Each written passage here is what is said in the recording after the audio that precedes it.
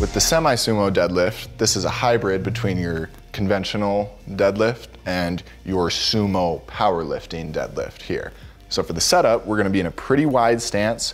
She wants to be wide, but not so wide that her knees cave in. She needs to be able to push the knees outward.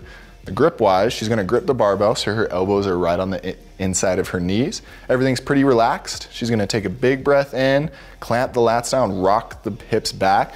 Really emphasize making sure she has a nice flat back throughout the entire motion. Push the heels through the ground. Think push the ground away from you. Emphasize splitting the ground apart. Get the glutes engaged.